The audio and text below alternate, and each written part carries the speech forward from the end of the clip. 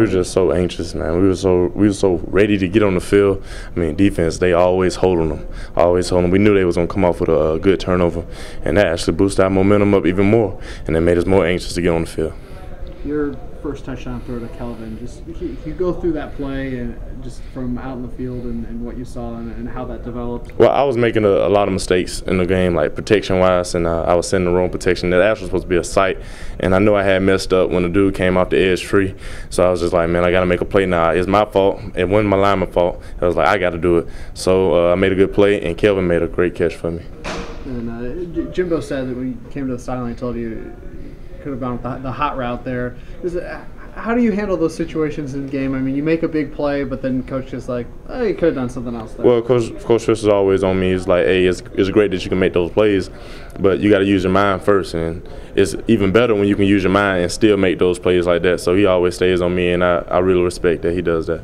Another game, another touchdown by 3 different running backs. How important is that running game? Man, it's so good to have a great running game. It's so great to have a great line. It's so great to have tremendous wide receivers. I mean, those guys are just doing an awesome job. Just make my job easier, make everyone else's job easier. When we have a balanced attack and come out there basically doing good in all aspects of the game, I mean, you can't go wrong. This is your 3rd time out there. How do you feel like you're continuing growing out there? I got to keep growing. Like I say, all the time, I got to keep getting better and better. And that's going to come with more reps and, I mean, obviously more years, but I got to get better. And I just thank the Lord that I have a great team around me, and just everybody around me just helped pulling me through this. For the 2nd straight week, you guys march right down the field and score at the beginning of the 3rd quarter. How important is that, just momentum-wise, to keep the pressure on? I mean, that's just our defense, obviously, and it's luck winning the toss. I mean, that's one of the things that we come into the game. We know we got to try to get a score before the half and a score right after the half. So that's just big to get momentum, and we actually ended the game with that last drive.